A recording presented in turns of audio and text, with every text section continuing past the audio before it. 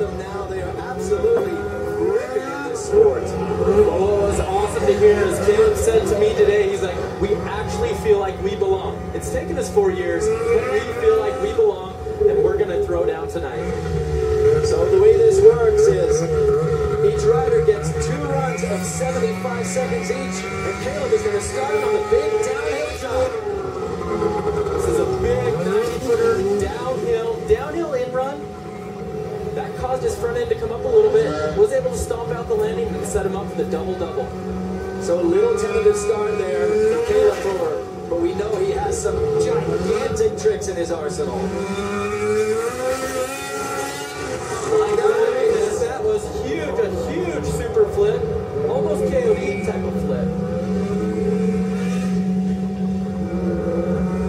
He's coming back into the super kicker.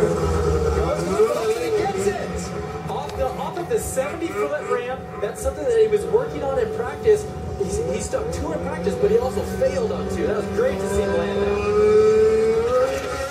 Under 30 seconds left, but Caleb Moore pulls a big corner over flip.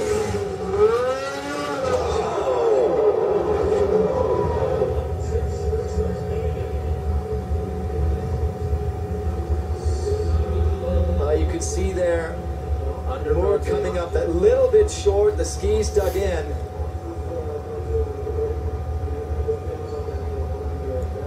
And that is just about the worst thing you can imagine happening when you come into one of these flips, is actually under-rotating it.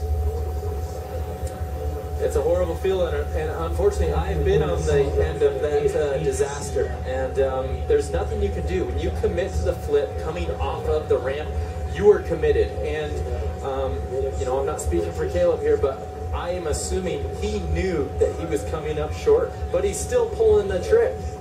Yeah, you can see he never really had that hit right at the very top. The Snowmobile just pummeled him at the end there. So take a look at this again. As he comes off, I think just maybe a little bit too slow on that approach. Just a little slow, executed the trick.